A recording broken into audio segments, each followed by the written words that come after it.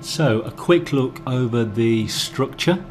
Because I've split it into three, I've got some prerequisites, and then we've got the rollup 6 only. Let's just have a quick look at that. It's obviously fairly straightforward, fairly simple. And then you've got the separate.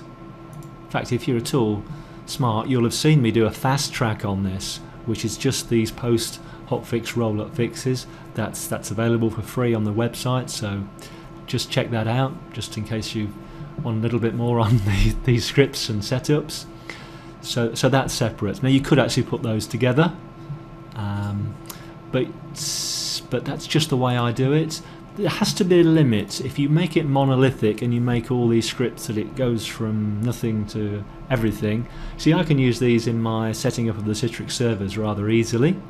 So that's the reason I split it out. Plus the debugging is better if you've got a certain level of split rather than trying to make it a great big one. Okay, let's get on with the test. So we've got this XenApp 5 box and it's been snapshotted because it's virtual. Just means if we cock it up. I've put some pauses. Let's have a quick look. I've put pauses all down the just in case there's an issue with that, and I think that's gone wrong, then I can sort of stop it midway. But obviously to a certain degree that means I've got to hang around a little bit. But we should be able to run that directly. As you can see, I've not run it before, so this is going to be exciting. I need to go to, that's my scripting framework, but I've created a fast track framework in the application video, which you can see. So if you want to, the template's very simple, and I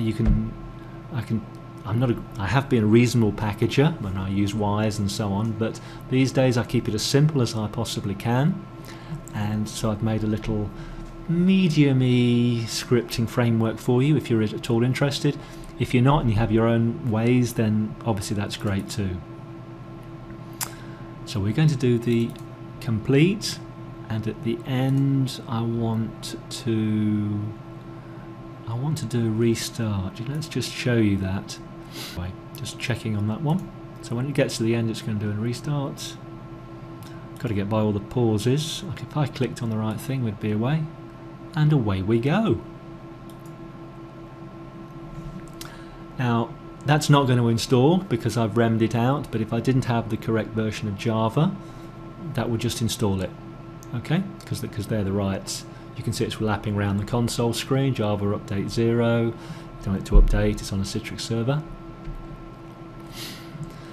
Same with the Visual C++ redistributable. If you haven't got 2005 SP1 on your box, then that would run that would install it. You can see it's a /qn, so you don't get any feedback. It'll just go on to the next step once finished.